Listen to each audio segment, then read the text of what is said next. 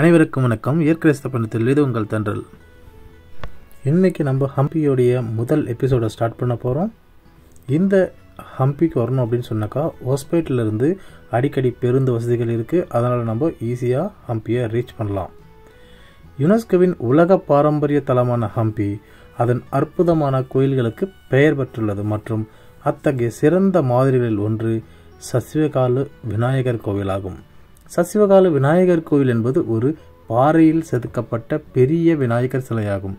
இது ஹம்பியின் முக்கிய அடையாளங்களில் ஒன்றாகும். சசிவகாலு விநாயகர் சுமார் 8 அடி உயரம் கொண்டவர். சசிவகாலு விநாயகருக்கு சற்று வடக்கே கடலைக்காலு விநாயகர் என்று அழைக்கப்படும் மற்றொரு பெரிய விநாயகர் சிலை உள்ளது.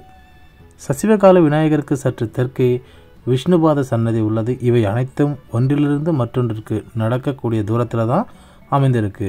30 to 45 நிமிடங்களுக்குள் இந்த 3 இடங்களையும் நம்மளால் பார்க்க முடியும். விநாயக பெருமான் உணவின் மீது கொண்ட அன்பிற்கு பெயர் பெற்றவர். ஒருமுறை விநாயகர் நிறைய உணவை உட்கொண்டார். அதன் காரணமாக அவரது வயிறு வெடிக்கும் தருவாயில் இருந்தது. அவரது வயிறு வெடிப்பதை தடுக்க வேறு வழியின்றி விநாயகர் ஒரு பாம்பை பிடித்து அது வெடிக்காதபடி தனது வயிற்றில் கட்டினார். விநாயகரின் வயிற்றில் பாம்பு கட்டப்பட்டிருப்பதின் பின்னணியில் உள்ள புராண நிகழ்வு இதுவாகும். இந்த பாம்பு இந்த சிலையில் உங்களுக்கு தெரியும். இந்த சிலையில் உள்ள கல்வெட்டு கிபி 1500 ஆண்டுகள் பழமையானது மற்றும் இந்த சிலை விஜயநகர பேரரசின் 2ஆம் நரசிம்ம மன்னனின் நினைவாக அமைக்கப்பட்டதாக கூறுகிறது. இந்த கோயிலும் சிலையும் உண்மையில் இந்திய சிற்பங்களில் மிகச்சிறந்த மாதிரிகளில் ஒன்றாகும்.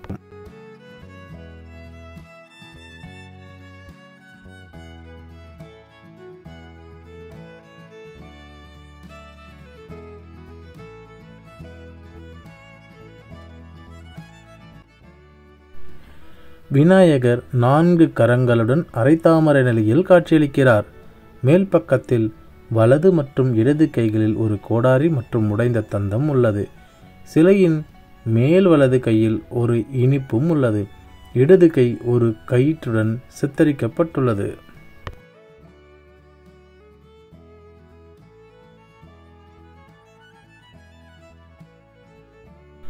சசிவகாலு விநாயகர் சன்னதிக்கு முன்னால் தொல்லியல் துறையால் நிறுவப்பட்ட ஹம்பியின் மிகப்பெரிய தள வரைபடத்தை காணலாம்.